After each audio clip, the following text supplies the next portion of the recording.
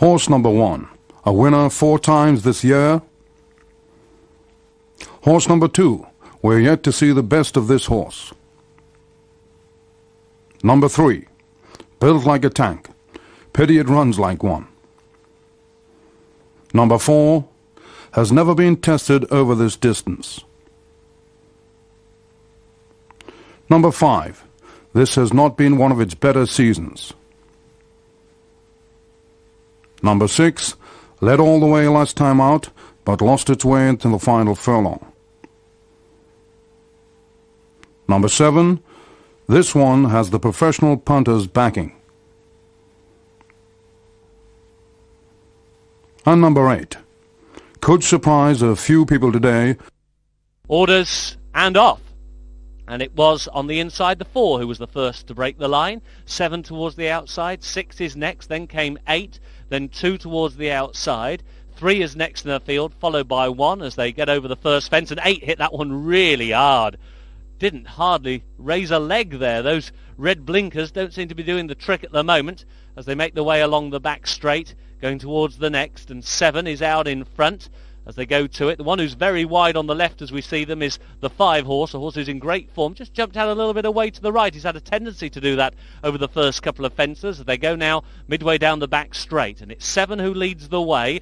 4's on the inside, then comes 8, who hasn't really jumped that well so far, but he was much, much better there. Now the 1 is being ridden along at the rear of the field. So too is the 3. Yellow jacket of the 6 making ground. Green on the wide outside is the 2, and having charted a very wide course, the jockey on the 5 is now cutting towards the inside to try and get a little bit closer, but he's still only got a couple of runners behind. So they've got 5 more to take, and it's 7 who leads the way. 6 on the outside in second. 8 is warming to his task. Spot the red blinkers on the inside. He bulldozed the first couple of fences, but he's jumping better now. Then on the outside is the 2, followed by 4, then 1 on the inside of 3, and it was the 3 who blundered very badly there.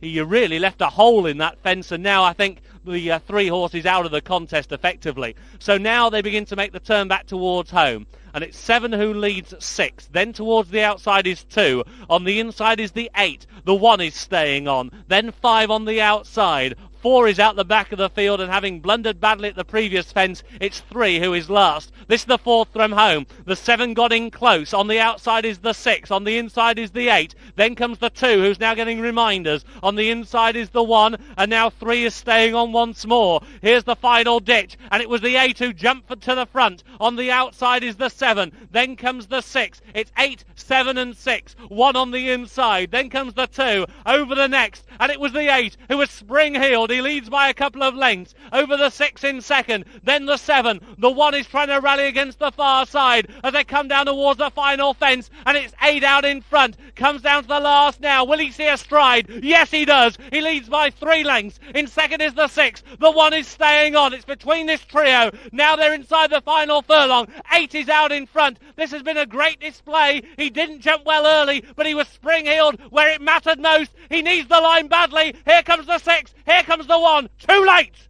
The 8 won. In second was the 6, just in a head bob, and the 1 finished third. And there's your winner, was the 8. A really good performance by horse and jockey. This horse did not jump a twig early, but a really, really confident ride has got him home. Your order of finish is 8, 6, 1, 8, 6 and 1.